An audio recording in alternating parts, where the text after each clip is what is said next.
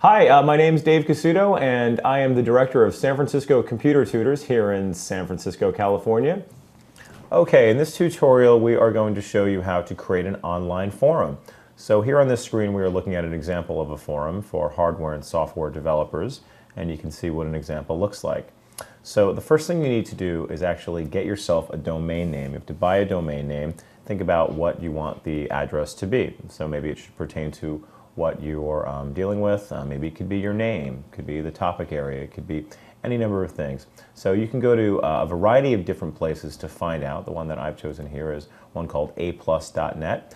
They will actually give you your domain name and also host it for you. I've used them plenty of times. I find them to be very helpful, definitely affordable, and just easy to use. I find that. So other ones are like GoDaddy. You can go to GoDaddy.com, you can go to register.com. There are countless other ones out there.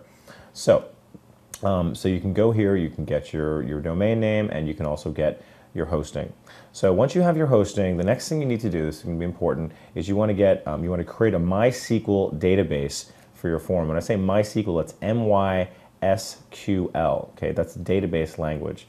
So what you'll do is you'll actually get it from your server. When you sign up for aplus.net, you're going to sign up for a particular type of account that's going to allow you to have access to a MySQL script. So when you sign up, just ask them that information and they'll go ahead and set it up for you. And then the next thing you're going to want to do after you get that MySQL script from them is you're going to want to choose a forum script for your website. There are a large number of forum scripts to choose from, and the three most popular are vBulletin, PHPBB, as in boy, and then the Simple Machines Forum. vBulletin carries an annual fee for the use of their software, but the money is used to hire professional developers to constantly work on improving the forum script. So let me just go ahead and take you to a Google search I've done here, and you can see here's vBulletin.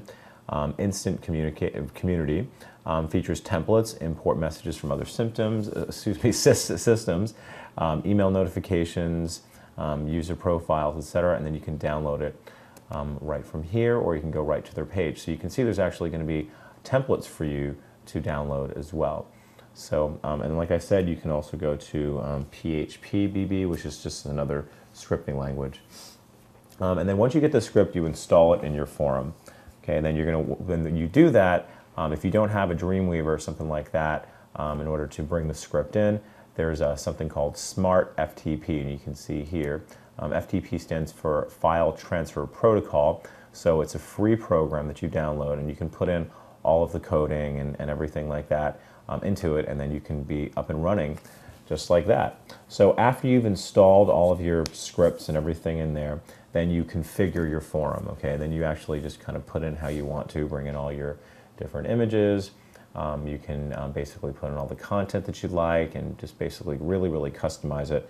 And you do that after you've created your forum. You go ahead and log in as the administrator of the one that you are since you started it. And then at that point, it's ready to be used by the general public.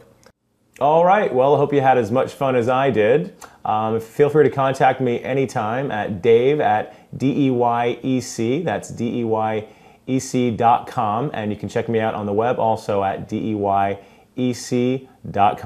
Thanks and have a great day.